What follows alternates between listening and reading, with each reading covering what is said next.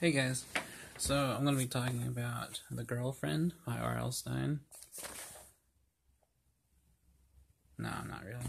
I'm going to be talking about Fortune Smiles by Adam Johnson. So this is a book of short stories, and this is the first thing I read by him, but I hear he's really good. These stories are very good. They're very sad, very thoughtful. Character pieces. Each one's kind of a character piece, and there's kind of recurring themes throughout them, mainly about, how people live and the things that affect us and the decisions we make and how they affect our lives and everything. They're very human. There's a humane aspect to all these stories.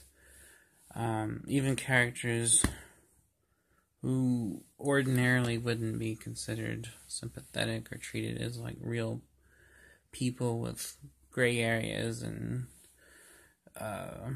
complexity, like real human beings. Like one character is the former administrator to a torture prison in Germany for the fall of that whole thing. And he's treated as a real person. He's a father and a former husband, and he looks at that more as a job as opposed to just, I want to torture people.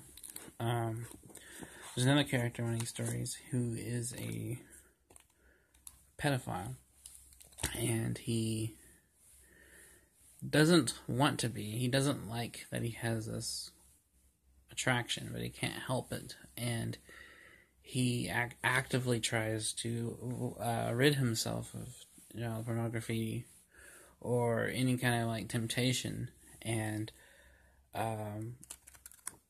honestly like is sickened by his own desire for that.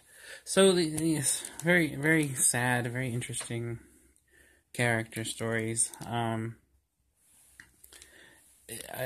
It's the first thing, like I said, it's the first thing I read by Adam Johnson. It makes me want to read other things by him. Specifically The Orphan Master's Son, because I hear that's a fantastic novel.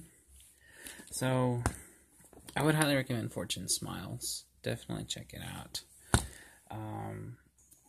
I'll talk more about it, but I really don't want to give anything away.